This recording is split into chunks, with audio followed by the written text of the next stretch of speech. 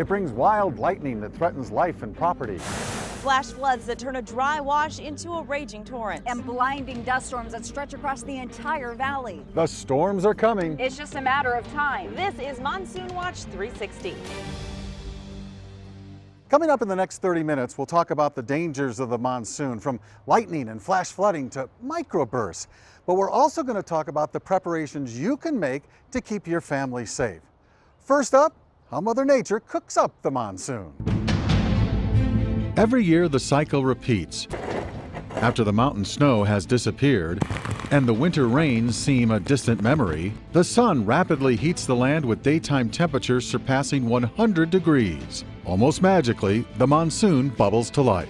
It heralds the arrival of moisture from faraway oceans. Soon, rain will be refreshing the landscape. Already a strong high-pressure system is building east of Arizona. The clockwise rotation brings moisture from the Gulf of Mexico and the Gulf of California. This overall circulation only lasts about 3 months. The Arizona monsoon starts on June 15th and lasts until the end of September. Early on, we see a lot of dust storms.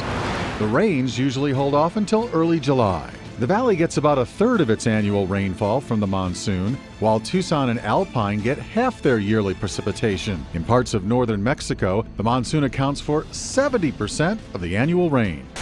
So you'd think something as large-scale and powerful as the North American monsoon would be dependable, but that's not really the case. Rainfall totals fluctuate wildly year to year and even from neighborhood to neighborhood. The last 10 years shows the ups and downs of the monsoon in the valley. In 2008, we received more than 5.5 inches of rain, but in 2007 and 2009, less than an inch each year. It's the unpredictable nature of the monsoon and the severe nature of some of the storms that keeps meteorologists on alert all summer long for even the smallest changes in the atmosphere. One of the big concerns during our monsoon season is dust storms, and when it comes to dust, we keep our eyes to the south.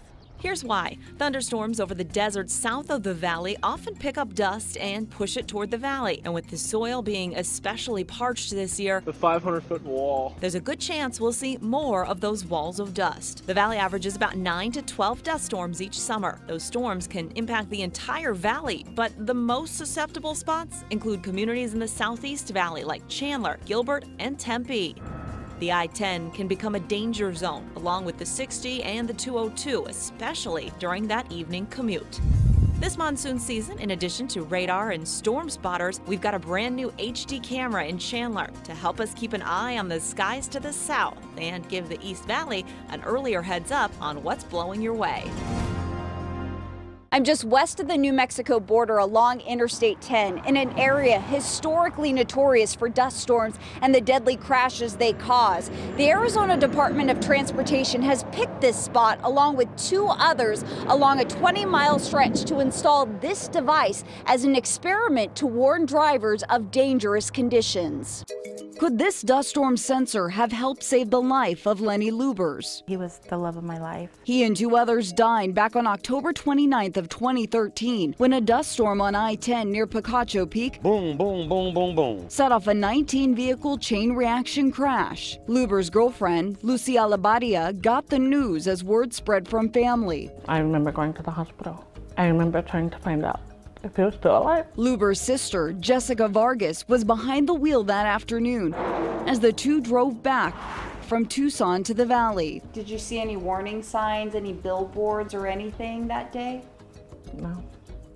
These crashes are heartbreaking because we've seen them over the years and we know how many people are involved, how many vehicles wind up being involved, and it's mayhem. That's why ADOT spokesman Doug Nintzel says the agency was granted $600,000 to set up an experiment with 3 of these dust storm sensors. They measure wind speed, direction, and visibility. They also have cameras. High winds or low visibility that's detected will trigger overhead message boards behind the sensor to send out a warning to drivers.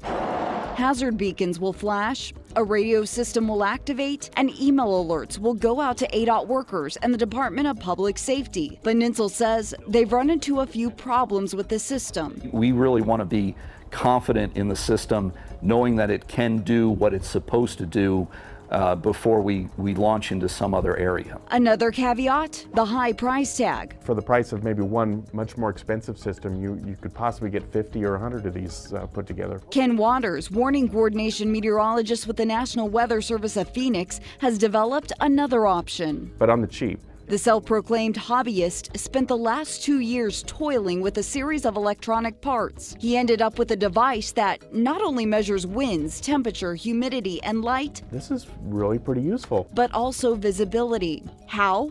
It detects the quality of the air by measuring particulate matter. He tested it for the first time last summer. And I caught 2 of the big dust storms that we had in the East Valley, and the results were remarkable. The sensor takes readings every 30 seconds, and with the help of the internet, Waters can see any spike of dust from his computer. Link a bunch of these $120 sensors in dust-prone areas, and Waters says you've got a network that can send out alerts to emergency responders, meteorologists, and drivers. The whole key here is to try to save lives. We really do think that technology holds a lot of promise. While both devices still need experimentation and development, Luber's friends and family say it's a step in the right direction. And hopefully that his death was not in vain, that somebody else doesn't lose someone that they love for a $120 fix. The very thing that carries haboobs like this across the deserts are outflow boundaries, and although we've known about them for years, it hasn't been until very recently that we've been able to track them. We will typically see a very small, fine line of light radar return. We'll actually see moving out away from the main rain area of the thunderstorm. Along with that, with the Doppler radar, we can of course look at velocities as well and get a feel for what the speeds might be. That's important because outflow boundaries, as seen on these radar screens, come together, new thunderstorms can form rapidly. Those gust fronts will actually act like a little miniature cold front, almost like a little wedge moving into that warmer air in the lower elevations, forcing that air to rise, kind of like a snowplow moving along almost, and can actually serve to initiate new thunderstorms. But make no mistake, gust fronts coming together aren't a guarantee that we'll get rain. The start of monsoon season is often marked by dry thunderstorms, lightning, and wind with little or no rain. That kind of weather can be very dangerous when it comes to wildfires. And with the dry winter and spring that we've had, could be looking at big trouble this summer. It was a summer of devastation Arizonans will never forget. 19 lives lost to a wildfire. We're devastated. We just lost 19 of some of the finest people you'll ever meet. In the hills outside Yarnell, firefighters were up against flames that switched direction when winds from a nearby thunderstorm roared through. Okay, I'm here with Red Mountain Hot Shots. Our escape route has been cut off.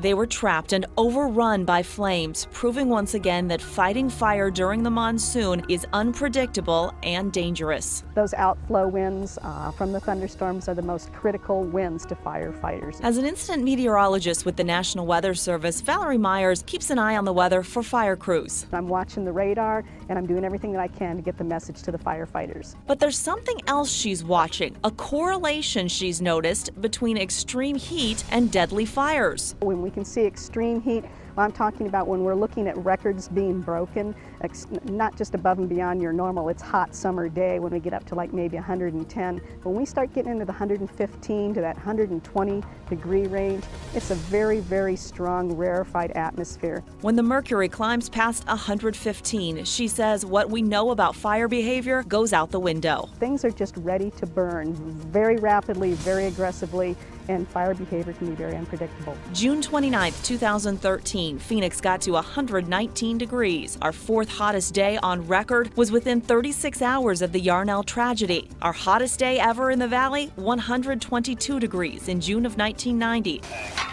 The same day, 6 firefighters were killed fighting the Dude Fire near Payson. Looks like the surface of the moon up there. It's pretty bad. Witnesses say a 30-foot wall of flames raced through the forest in one of the most unusual examples of fire behavior they'd ever seen. Myers thinks that's no coincidence, and we should learn from these tragedies by expecting the unexpected when it comes to fires on unusually hot days. Just have a heads up for that day. It can be extreme fire behavior. It's really unpredictable. You have no clue really what's going to happen that day. With the onset of the summer rains, the fire season quickly comes to an end. But with the start of thunderstorms comes another threat: from microbursts. When microbursts hit, severe damage can follow. But downbursts are pretty common. The microbursts that are causing really major damage are the ones that are extremely rare, fortunately for us. That's Randy Cerveny, a meteorologist at Arizona State University. He says downbursts occur at the end of every thunderstorm. When a storm is first developing, you're getting primarily uplift. So it's lifting it up, it's creating the clouds, creating that monster anvil that you see at the top of it and such.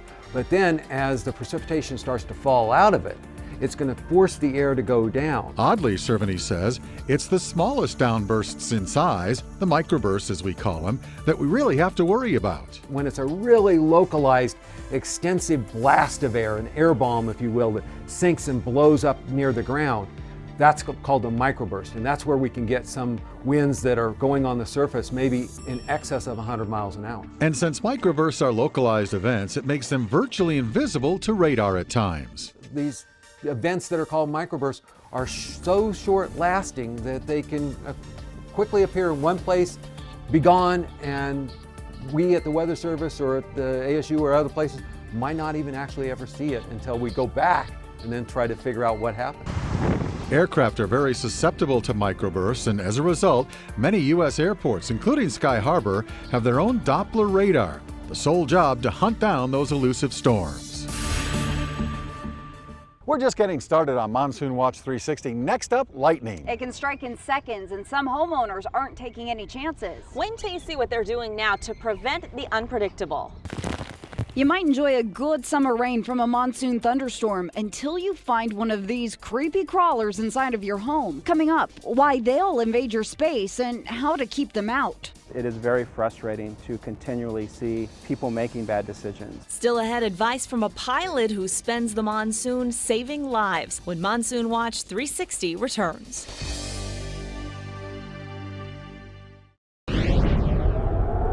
Welcome back to Monsoon Watch 360. Arizona has its share of creepy crawlers, but did you know scorpions, sewer roaches, earwigs, mosquitoes, and black widows become most active during our summer monsoon? One of the first times George Macedon discovered this tiny, stinging pest inside his Chandler home, he never saw it coming. One night I'm picking up the book and going to read it, and here comes a scorpion out where the book cover is. You could see it coming out, and I tossed the book, and the dog went one direction, my wife went the other. And Macedon says the encounters only escalated after monsoon thunderstorms brought their signature downpours. They'd be on the walls, and they'd be down in, we'd even find some on the back patio here. And they came with a few friends. Crickets to small little roaches and things like that. So Macedon called for help. As we evolve into the latter part of the summer, where we start seeing the rains and the monsoon, the humidity rises, that really kind of peaks the season. Steve Greenhall, president of Arizona Pest Prevention, says insect, spider, and scorpion habitats are disrupted by heavy rain. As water levels rise, these critters look for shelter inside homes, invading through any nook or cranny they can find. The first area that we always focus on is right up underneath here, there is a lip. From leaks around the trim at the base of your house, to gaps around doors and windows, cracks along switch plates, vents, and everywhere in between. Areas that are as thin as, in this case, what might be a credit card. Once inside, Greenhall says they'll commonly hang out near plumbing, so kitchens, bathrooms, and laundry rooms are hot spots. How can you keep these unwanted guests out of your home? Greenhall suggests 3 steps. First, make sure the exterior of your home is free and clear from debris like leaves and firewood. Seal any openings both inside and outside your home. And have a monthly pest spraying service performed. Following this advice, Macedon says he no longer has an infestation. We live in their territory. You just have to be proactive all the time. Cars, trucks, an ambulance, and a bus all swept away by flash flooding. Some guy with the tour buses, he tried to make it through with his people, and he is now going downstream. If the floodwaters can take down a tour bus like this one last year near Kingman. 911. Yeah, we really in a bad situation, ma'am. We need some help. That same water can easily stop your car. Quite a shocker, yeah. We come in and it was just drizzling a little bit, and then all of a sudden the water started to come from the mountain. This was the scene last July after a big storm in the Superstition sent rushing waters down into Apache Junction. 6 people had to be rescued that day, including these 2 teens. A helicopter lifted them to safety from the treetops near their stranded truck. Helicopter! What a view! One of them even filmed his own rescue on his cell phone. Then we lifted him up, probably about 12 or 15 to 20 foot off the water.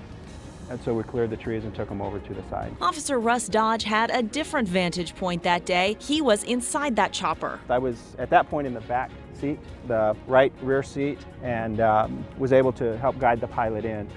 It was a very wild monsoon and a lot of water in an area that we haven't seen that much water recently. Dodge has been part of countless rescues. They range from 7-year-old kids to 80-year-old adults. And says the endings are often heartbreaking. I don't know that you can ever describe the feelings of seeing the recovery of one of these victims, because it is a very, very horrible death. Rescuers can't always get to victims if the storms are still rumbling. We've had some where we weren't able to get there, and we were listening on the radio and listened to the reports of a young boy falling in the water, and we can't get there because of weather. We get stuck, we get stranded, we can't go there.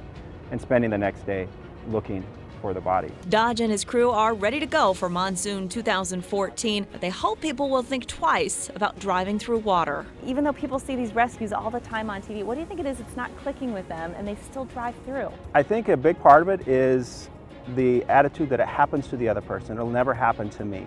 It is very frustrating to continually see people making bad decisions. His message is a familiar one: turn around, don't drown. Just because the crossing isn't marked doesn't mean that it's not hazardous. And wait an hour. Most of our flash floods will go away within an hour, hour and a half, and it's not worth risking your life. 3 to 5 people die every year in Arizona because of flash flooding. If there's a barricade up and you choose to drive around, you can be cited thanks to Arizona's stupid motorist law. Dust storms are incredibly dangerous, especially if they happen while you're driving. If you get caught in a dust storm, would you know what to do? I can't see. First, check traffic around all sides of your vehicle and begin to slow down. Pull off to the side of the road immediately. Don't wait until you can't see anything to do so. If it's safe enough for you to exit the freeway entirely, then do so. Turn off all your car lights, including your emergency flashers. Set your emergency brake and take your foot off the brake pedal so that your tail lights are not illuminated. Stay in the car with your seatbelt buckled and wait for the storm to pass. Every summer, there are about 500,000 lightning strikes across Arizona, and dozens of homes are hit.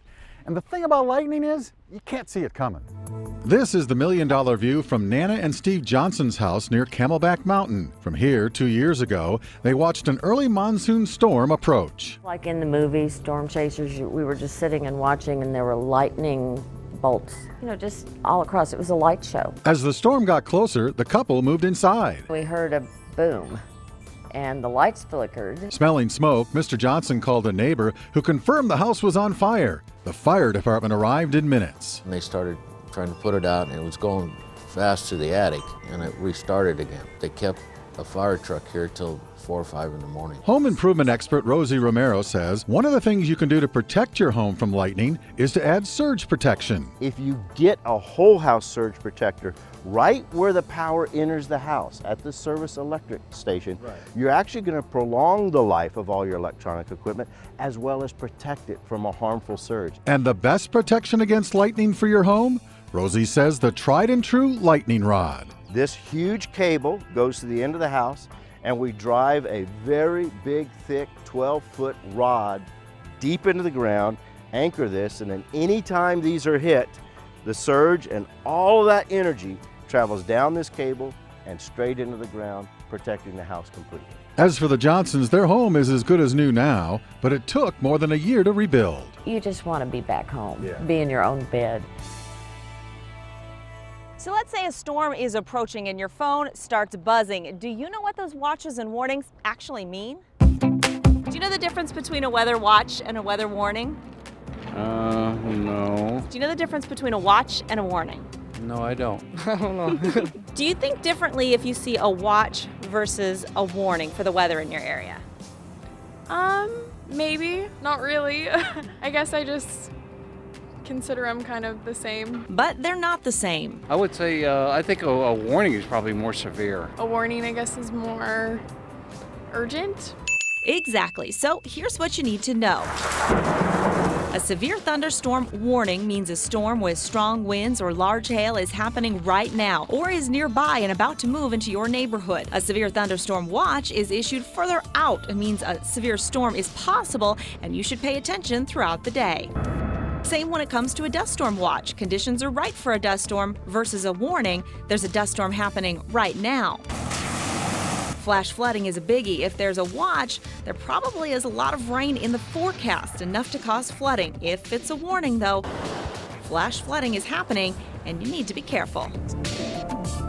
So pay attention to those watches and warnings you see on 3 TV or on your phone. And if you want more information on a specific warning, go to azfamily.com and click on the weather page. We've still got a lot ahead on Monsoon Watch 360. It started as a passion for photography, and we're going to tell you about one Arizonan who has turned the monsoon into a moneymaker. But first, if you want to jump in on the action, we've got a crash course on how to be a storm chaser. We have got the whole valley covered when Monsoon Watch 360 returns. Welcome back to Monsoon Watch 360. During the monsoon, we watch the radar closely, but it's also great to hear from someone who's outside seeing the storm with their own eyes. We love to hear from you when there's weather in your neighborhood, and so does the National Weather Service. But first, they want to make sure you know what you're seeing. It's touching down. Once a funnel cloud does touch the ground, basically it's reclassified as a tornado.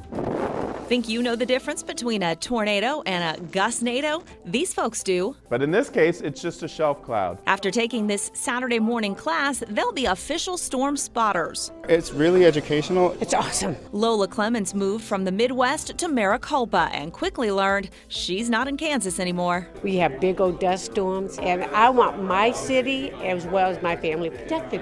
Jay Biggle works outside and figured he'd get certified to report storms since he's caught in so many of them. I was in the dust storm of 2011. I was also in the hailstorm. It was October, I forget what year that was, but that was pretty major.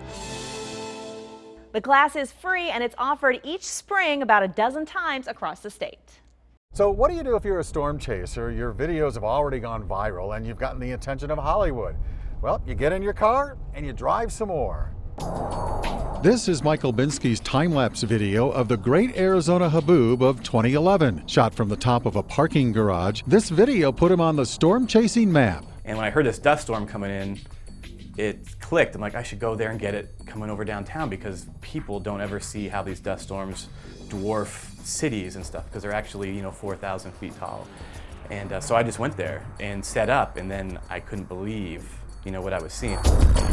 And this is Olbinski's time-lapse video last year of a giant thunderstorm in Booker, Texas, a so-called mothership. But it just turned out to be like an epic-looking storm, not just like a supercell, but I mean, it just slowly morphed. So epic, in fact, that with a little Hollywood enhancement, the video made it into the Thor 2 movie. So what's next for this Arizona storm chaser? This season, Olbinski will be streaming live video of his chases and leading a week-long storm chase tour in August. We are going to learn how to take pictures and learn how to time-lapse. And Olbinski says from his first chase to those yet to come, the thrill of Mother Nature is overwhelming. We just get in the van and drive and take pictures all day and all night. It's really like an addiction. I mean, I can't help it. This year, there's another factor in the monsoon equation, El Nino. El Nino is the periodic warming of ocean waters off the western coast of South America. It affects weather patterns around the world, including right here in the desert Southwest. Typically, in an El Nino year, we see above average amounts of rain and snow during the winter, but just the opposite in the summer. Take a look at the last 5 monsoon seasons during El Nino years. The valley usually gets 2.71 inches of rain from the monsoon, but 4 out of the last 5 El Nino years brought below average precipitation. However, this year, the onset of El Nino is happening much faster than usual. So our forecast this year is actually for more rain than usual in the coming monsoon months. As for temperatures, still pretty toasty. Looks like we'll be above average on those. So remember to make yourself monsoon ready. Upgrade your mobile with the 3TV News app. Plus, azfamily.com will be a constant source of information all season. Don't forget to follow us on Facebook and Twitter. And from all of us at 3TV, have a good night.